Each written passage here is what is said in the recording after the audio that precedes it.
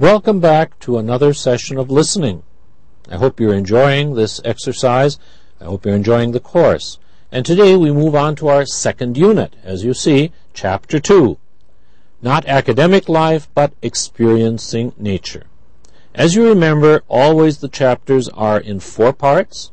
We have a conversation where we have the basic ideas and we have basic vocabulary. Then we have always a presentation. In this one, you see it's a story. And then we have context. And finally, we have a task. So you'll get used to this regular procedure from unit to unit. And so if you look there, you'll see that today we're talking about nature. Nature surrounds us. Some of us take holidays in nature. Some of us study nature. Let's see what we're doing. We're going to hear a conversation about vacation plans. We'll be doing that today. And then next time we go on to a story about camping with context and real-world tasks. So let's get down to business. Let's introduce our unit. If you don't have the book, this is the second page of this chapter.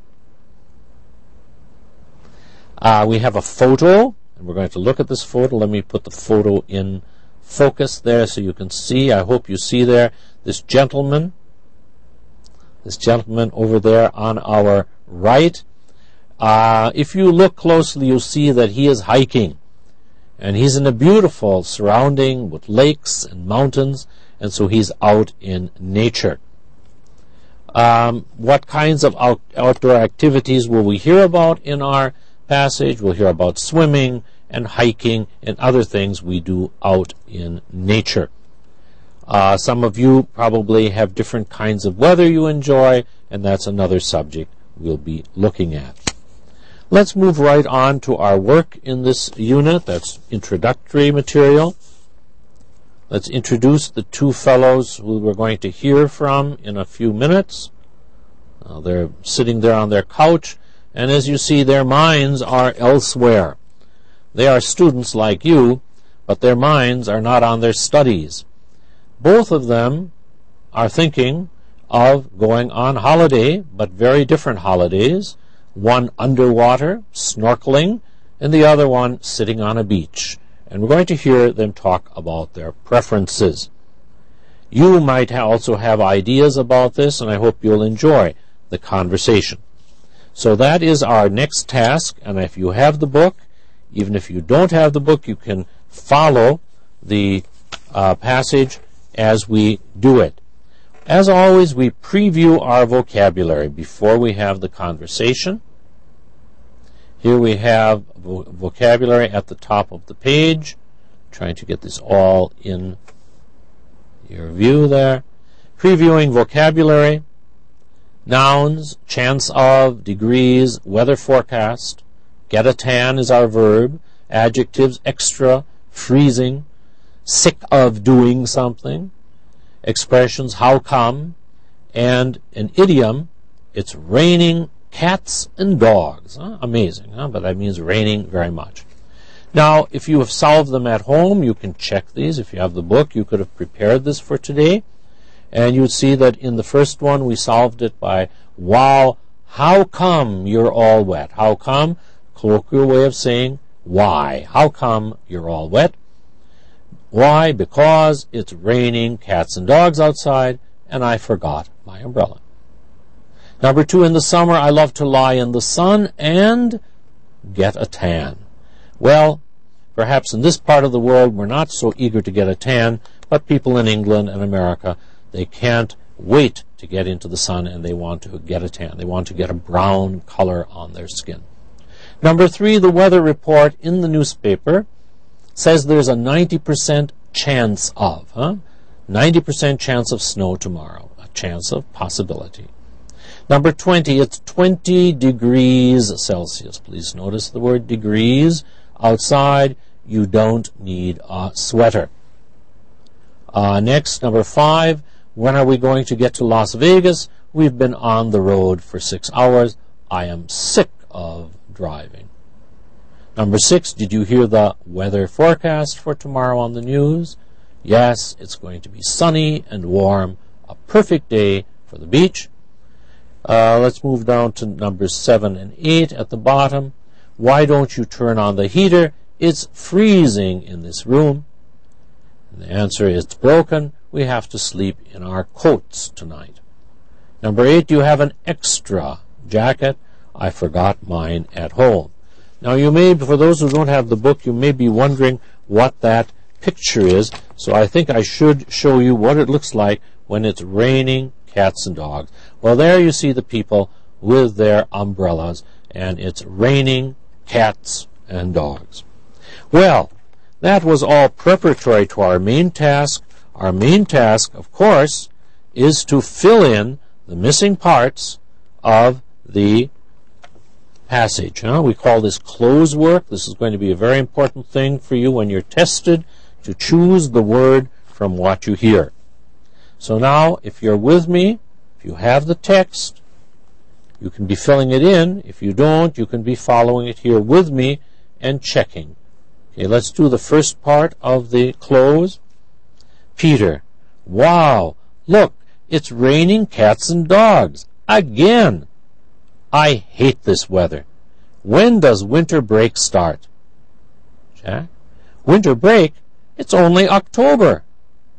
Peter, I know, but I'm sick of studying. I want to go someplace warm and lie on the beach for a week.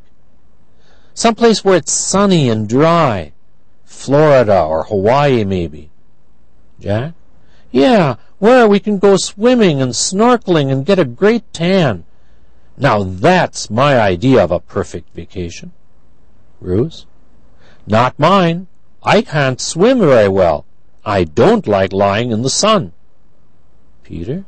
Oh, yeah. How come? Okay, let me now move this so those of you who don't have the book can see it. Bruce, I don't know. I just prefer the mountains, especially in winter. I love snowboarding. In fact, I'm planning to go to Bear Mountain with some friends in December. Do you want to come? Jack? No, thanks. I went there last year. I was freezing the whole time. Anyway, I don't know how to ski very well. Last year I fell down about 100 times. Okay, let's go to the last part, and then we'll be checking what you did. Okay, this is the end of our conversation. Now I have to...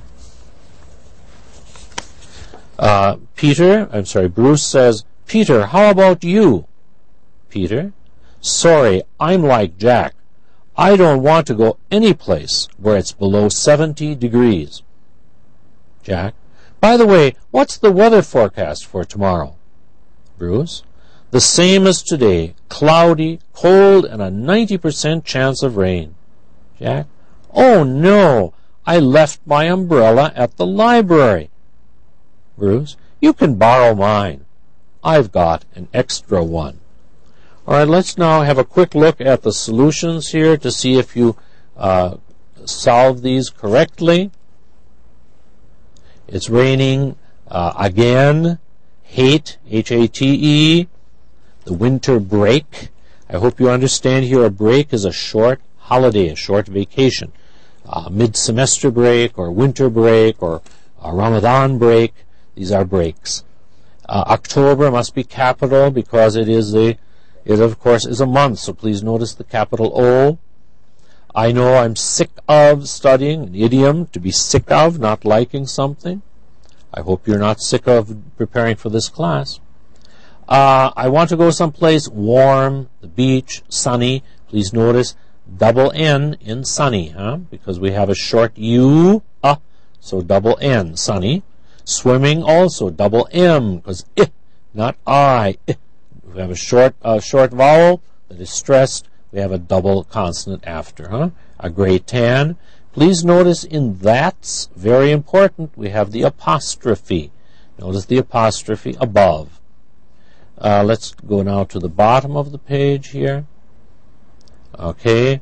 Mountains.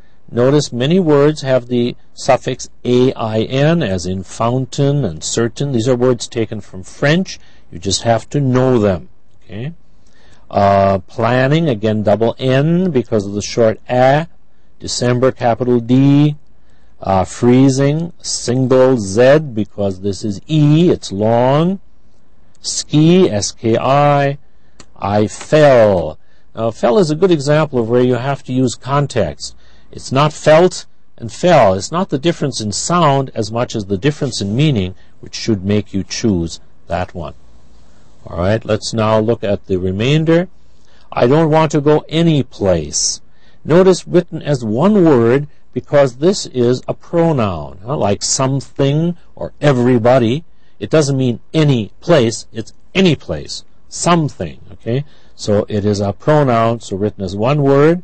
Degrees, once again. Weather, don't forget EA. We have many words, short E with eh, as in dead, and weather. So please notice that. Cloudy, okay, cloudy, give you an idea. Rain, people, chance. Borrow, double R-O-W, borrow. So these are all words that we expect you will know. Now we move on to something else called reductions. Reductions. This is at the bottom of this page you see here. I'm going to go up a bit here. Comparing unreduced and reduced pronunciations. Many times when people speak, I hope I won't do it because I'm teaching you, but in ordinary life, people many times reduce their speech. And they don't say it's raining cats and dogs, they say it's raining cats and dogs. That n is a reduced form. I want to go someplace, not I want to, they say I want to go someplace. Wanna, reduced form. These are not formal English. Number 3, not we can swim, but we can swim. Not number 4, I'm going to go becomes I'm gonna go. Number 5, how about you become how about you. I don't want to go, I don't want to go.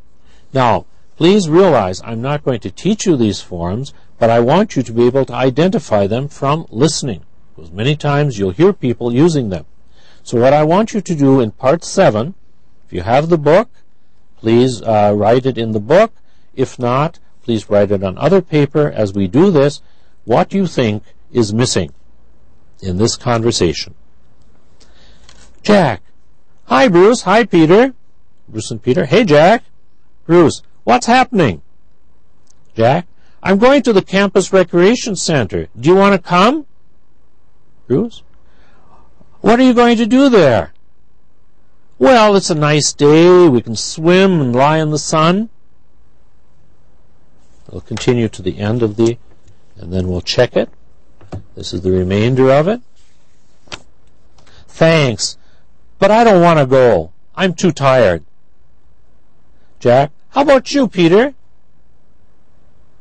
Peter, I can't. I've got to stay at home, and study, maybe tomorrow. From your knowledge of the language, you should be able to supply the full forms instead of the reduced forms. So when you heard, I'm going to the campus, do you wanna? You will write, do you want to? What are you going to do there, or what are you going to do there becomes what are you going to? It's a nice day. We can becomes can swim, and lie, and. So you're noting. I'm sorry, I had it out of the space, sorry. Okay.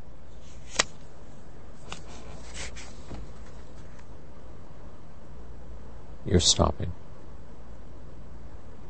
Something wrong?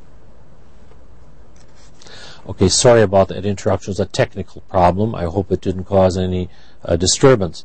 We're moving now to the end of this. Again, what you're doing here is you're taking reduced forms, and you must realize what they mean. Now, if I do this on a test, I'll give a reduced form, and you must choose the correct full form. We call them full forms. For example, thanks, but I don't want to go becomes I don't want to. How about you? Means how about you? So it's a matter of interpreting. Peter, I can't, I've gotta, I've got to. And stay at home, in study, in stands for and. So this is a matter of interpreting. We call continuous speech. You should be able to know Well, this is intensive work. All right, so that was reductions. Now we're looking at our vocabulary one last time here. When you're sick of studying, what you do, sick of studying, what you do to relax. You may watch television. You may visit friends. In your hometown, what is the coldest temperature? What is the hottest? Of course, you'd use degrees. I understand this summer you had over 50 degrees centigrade, so get used to degrees. What is a safe way to get a tan? Well, something you probably don't want to do. Of course, you use sunscreen. You put cream on your body so to protect it. Just not a good idea anyhow. Number 4, are you afraid to drive if it's raining cats and dogs? Something doesn't happen to us very often here, but probably it's not a good idea to drive. How much extra time do you give yourself? Well, these are all questions. You need more time when it's raining. What is the chance of rain tomorrow? Well, I can tell you, 0. Huh? We know that. Very easy here. 6, what's the best place to get the weather forecast? Well, nowadays most people go online, don't they? In the old days you watch television. And number 7, what is worse for you, to be freezing or to be too hot? You must decide. I'd rather be hot, but I find many times that here air conditioning is freezing. Now we have one major pronunciation topic in this unit, and this is again about stress. Remember we talked about stress in the first unit? In a sentence we have stress. If someone says, I want to go home, it's not I want to go home, we have a stress. Also, when we use modals, we have stress. Look at the bottom here about can or can't. Notice the difference between pronunciation of can and can't in the following. I can meet you tomorrow. I can't meet you tomorrow. Notice when it's negative, it is stressed. We hear can't, but when it's positive, we don't. I can meet you. No, I can meet you. I can't meet you. Can is unstressed, so the vowel is reduced. It sounds like can. I can meet you. I can do it. If it's stressed, negative, can't is stressed, so the vowel is not reduced. Now your job is to choose, and that's what you're going to be doing now. You are going to be choosing for these sentences that follow whether it's can or can't. Now if you have your book, you will have this table here, and you can choose. If you don't have the book, you can just write down can or can't, or you can write down A for can and B for can't. So listen now to these sentences and decide whether you're hearing the reduced form, which is positive, or the stressed form, which is negative. Okay, get ready. Here we go. Can and can't. Number 1, she can't swim very well. 2, Michael can drive. 3, the boys can cook. 4, I can't find his phone number. 5, Kenji can't speak Spanish. 6, he can speak Japanese. 7, I can't understand him. 8, Peter can come with us. 9, she can't take photographs in the rain. 10, Herb can play tennis very well. Now, if you did do that, if you did solve it along with me, these are what you should have found as the correct answers. First one, she can't swim. 2, Michael can drive. 3, the boys can cook. 4, I can't find his phone number. 5, Kenji can't speak. 6, he can speak. 7, I can't understand him. 8, Peter can come with us. 9, she can't take photographs in the rain. 10, Herb can play tennis very well. Well, what can I say? We finished the first part of Unit 2. I hope you enjoyed it, and I hope you will take advantage of these lessons. Remember, you can go back and listen again. It never hurts to repeat. Repetition is part of language. And in your situation especially, it's very important to be listening more than once. I have received some messages from you saying that things are not clear. I am trying to make it very clear, and I look at the meter here and it says it is. So maybe you need to listen again, perhaps.